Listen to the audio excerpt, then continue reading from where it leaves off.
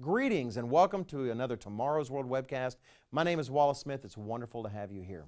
What I want to talk about today is not necessarily a wonderful topic. I want to talk about the Zika virus. Surely you've seen it in the news, heard about it on television. It's all the rage currently. What is the Zika virus? Actually, we've known about the Zika virus since the 40s. However, we've never had an outbreak of it, as far as we know, like this. Mainly in the Americas and in the Caribbean. Currently an outbreak affecting, the last numbers I saw, estimated between 500,000 and 1.3 million people. Now, it's not like something that you get it and it's necessarily fatal. Actually, most reports are that the symptoms are relatively mild, generally last for a week, though they can be more severe. However, there's a growing belief that there's a connection between the virus and microencephaly in children born to pregnant women who had the virus. Microencephaly is really a tragic circumstance where the skull of the baby is too small, and as a result it affects brain development. Really, truly tragic. Actually, there's reports that it's so serious, and it's a mosquito-borne illness, that it may truly be beyond simply being an epidemic and may be endemic, meaning it could become a regular seasonal feature, much like yellow fever or dengue fever. So it's been in the news a lot, but what I have today is hot off the presses, at least as of the time of this taping. Just a few hours ago, the BBC reported the following. Says, Zika virus infection through sex reported in U.S. And that is from the BBC website, February 3rd, 2016.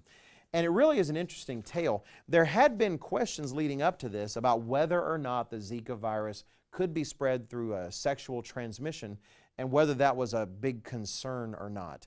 And now, of these few cases in the United States, they apparently believe that one truly is through sexual contact. Actually, the analysis by James Gallagher here is really pretty helpful. He says that the main way Zika is spread is by mosquitoes. So far, authorities have said sexual transmission is rare, but last year they would have said any case of Zika was rare too, which is an excellent point. Part of the challenge with this disease is we just don't know that much about it. Again, though we knew about it in the 40s, they didn't study it a whole lot because it really wasn't impacting human populations in a large way. He says, this explosive outbreak has caught the world by surprise and many key questions remain unanswered. So they really do believe this person has spread the disease through sexual contact, and they are saying that it's a real possibility. They don't even know exactly how through sexual contact, what bodily fluids are impacted. Is it really just one kind of bodily fluid or all bodily fluids? Because we just don't know. But it does bring to me to two main points that I want to say. Number one, it's not popular to say today, however, it is so true that sexual contact outside of Christian biblical marriage is still inherently an incredibly dangerous activity. And I'm not trying to be scary about sex. God designed sex to work within marriage. It does wonderful things. It helps bond husband and wife. It's how we continue our species. I'm not trying to be scary, but I am trying to say God knows what He's talking about. He didn't design it to be something partaken of outside of Christian biblical marriage. And we don't talk about that. We talk about everything but that when it comes to stopping the spread of disease. Why not talk about one of the simplest measures? And it's nice to have a fact like this in the news confirming what we know to be true, which is that God knows what He's talking about.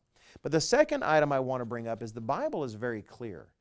Global pandemics are on the way. The Zika virus is relatively small fries compared to the things the Bible says is coming.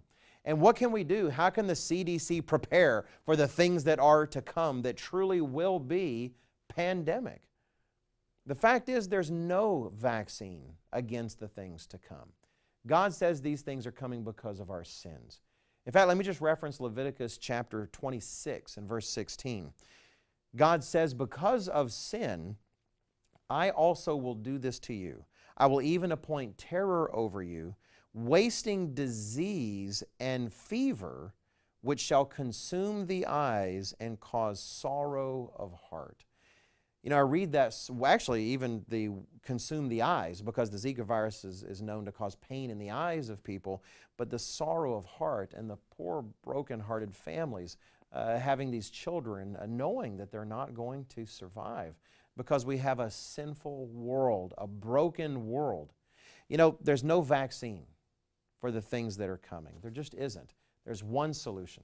And we here in Tomorrow's World continue to emphasize it, and we will continue to emphasize it, and that is repentance and turning to God. May we all seek to do that. Let's be thankful that Jesus Christ is bringing a world in which things like this will be a thing of the past. Thank you for listening, and please do check out tomorrowsworld.org for the rest of our resources.